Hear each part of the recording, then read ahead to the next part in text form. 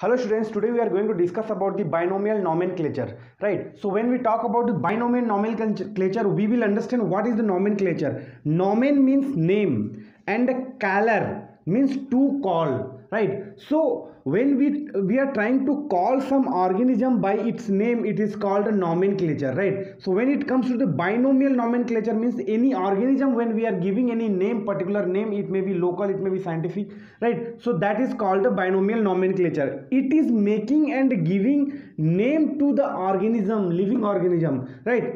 It may be common or it may be scientific name, right? So let us understand common or vernacular. It is also known as common name, it is also known as vernacular name. So vernacular name means local name by particular region or locality or particular language, right? For example, onion it is also known as a pyaz in India, right? So that's what this pyaz is, the local or vernacular name, whereas the onion, it is the English name, right? Coming to the scientific or technical name, when we are having the it composed with the two words, right? The first one, it is the generic, that is called the genus, and the second one is the specific, that is called species, right? Particular genus and species, it will compose these two words and it will be called as a scientific name or technical name. Okay, there is a certain rule when we are giving any name to the particular organism. It may be plant, it may be animal, it may be any microorganism, right? So what are those rules to give the nomenclature?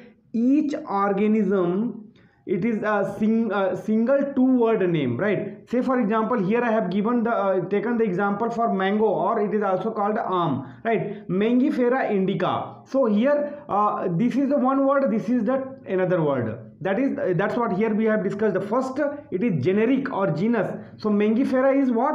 Genus, whereas indica is species or specific. That's what. Okay, so that only it is telling in the rule number 1. Each organism, single two-word name. This is a single two-word name. First one is the genus, second one is the species.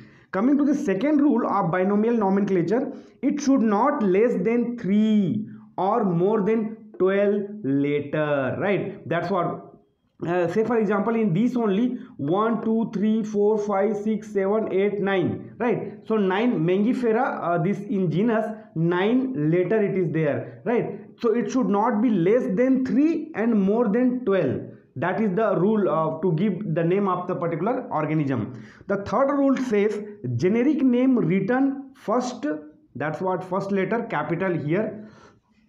Here in M we have given capital, the first letter capital, and this is the first name, that is called a generic or genus.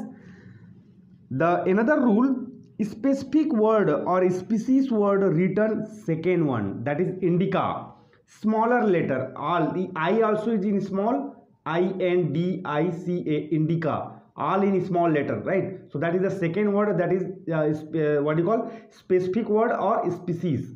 Coming to the another rule, fifth rule, names are derived from Latin or Greek language. Okay, so this mangifera and indica, this is the Latin word, right? So that's what. Coming to the sixth rule, repetition in other kingdoms should be avoided while giving the name to the particular organism. We need to check that whether this same name it is already existing or not in another kingdom. Let's say for example, in microbe kingdom or in animal kingdom, because mangifera indica, it belongs to the plant kingdom, so that we need to check and we have to avoid if it is already there.